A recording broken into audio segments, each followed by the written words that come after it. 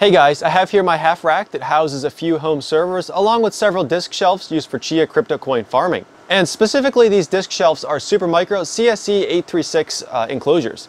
And they did not come with rail kits, and I decided against purchasing them because they were very costly. Alternatively, I decided to mount them using some APC rail rack shelves that are usually used for mounting UPSs.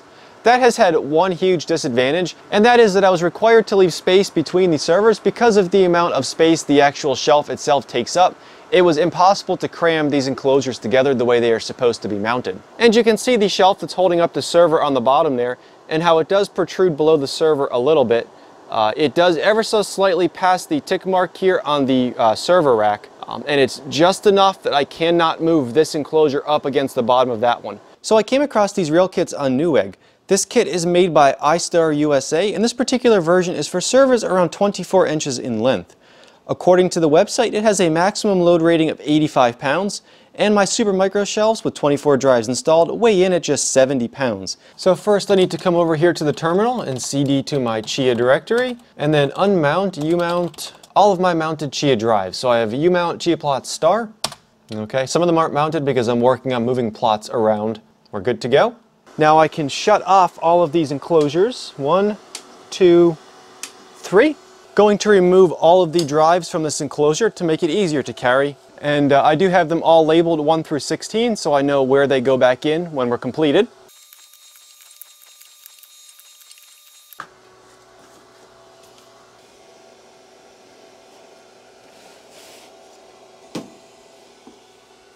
Okay, so this rail slides out like this. Oh, slides that way, okay. And then there's a little plastic tab here. Then you can slide this piece out the entire way. So this piece is the part that will get mounted in the server rack. And then this piece is the part that will get mounted to the actual enclosure. So this is the tab that will get mounted to the server rack, and that's going to attach to the rail like so. So I need to measure where exactly I need this mounted. So this piece will be up against the front lip of the server with pretty much just the thickness of the server rack itself and the bolt holding this in between the front of the server and the lip here. So looking at the back here, that's going to put this inner rail right along the center of this screw. So that's going to be my point for measuring when I go to install the server part, is this screw here at the back. So next I need to figure out precisely where to mount this inner rail on the server.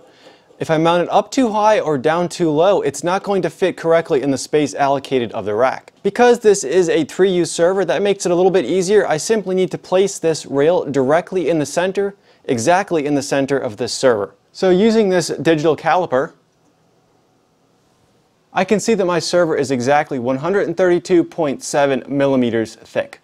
So my rails need to be mounted at exactly the 66.35 millimeter mark on that server. 66.35 millimeters. We'll line that up with the bottom of the server. Then we'll make our mark. And I'll do the same here on the other side. Alright, I know it's difficult to see, but I've drawn a line straight across there in pencil, which represents the center of this enclosure where the screws will need to go to mount this inner rail. And since I'll be drilling holes into the side of this enclosure, I want to remove the hard drives that are on the inside first to avoid any vibrations or damage or anything from happening to these drives.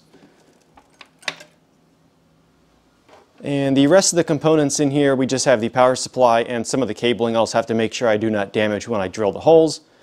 And you can see where this rail sits. Obviously I cannot drill forward of where the hard drives mount from the front. That's a little bit unfortunate because most of the weight is fixated on the front of this enclosure, but I think having 3 supports, 3 drill points to put this rack in behind that will be more than sufficient. Alright, so I've got my 4 drill locations marked. I've got one here, one here, one here, and a 4th one here. And I did go through and whack all of these holes with a center punch, so I should have no problem getting dead center. Alright, now a slightly larger drill bit has them fitting just right. And I did place a washer on the bottom of this rivet just to distribute the force across the surface area of the rail a little better. Let's put the first one in here. Look at that. That came out pretty good. It looks a lot better than I was expecting, actually. So you actually saw me break my rivet tool there when I was installing one of those rivets, and luckily I still had the receipt. I went and returned it back to Lowe's, and they only had this brand that says Arrow.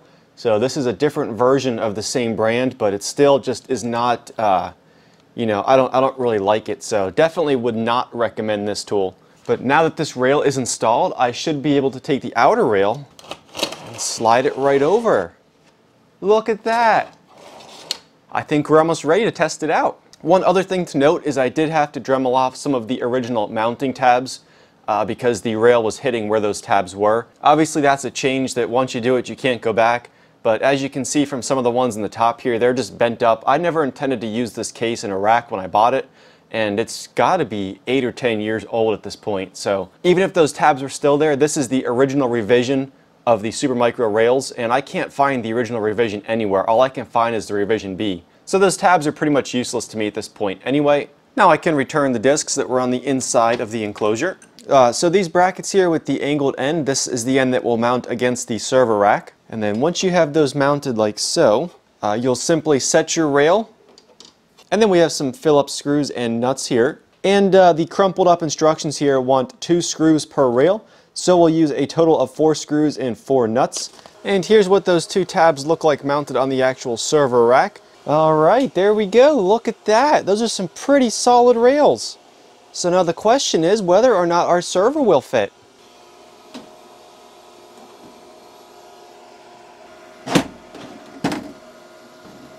Alright guys, this was a gigantic failure here.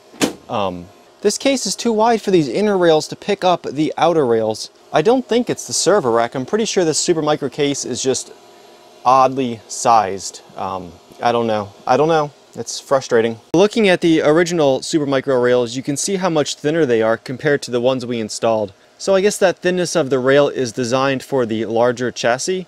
I don't know. I didn't see that originally, and that's clearly, you know, a problem here. Alright guys, so I want to show you the difference here.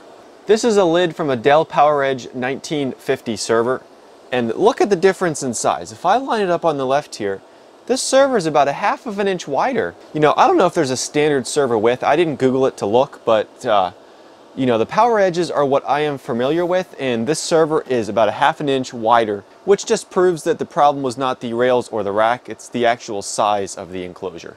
Alright guys, so clearly I should have measured that a little bit better before I chose to purchase those rails. This has cost me about 2 days of my time, 2 days of downtime that JBOD was offline. I'll still upload this video anyway because I think there are some interesting parts, and it just further shows that when you get into DIY type projects, you'll have some success and some failure. So if you've been watching this long, please hit that like button before you go, and thanks for watching.